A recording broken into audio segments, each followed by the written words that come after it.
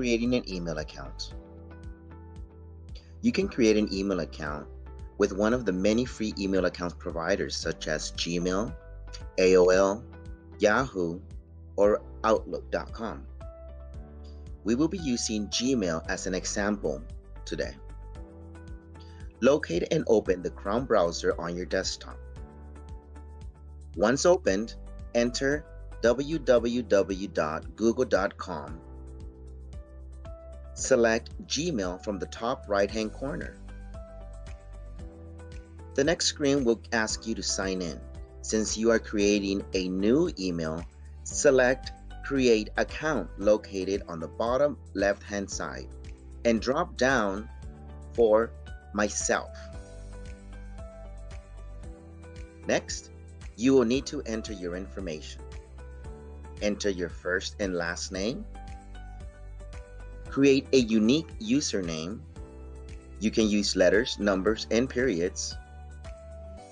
Create a password using 8 or more characters with a mixture of letters, numbers, and symbols.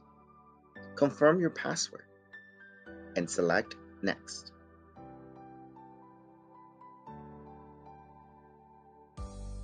Next, Google will ask to verify it really is you. Enter your phone number to receive a text message with a 6-digit verification code. Select Next. Enter a recovery email and enter the following information to retrieve your password in case it is lost.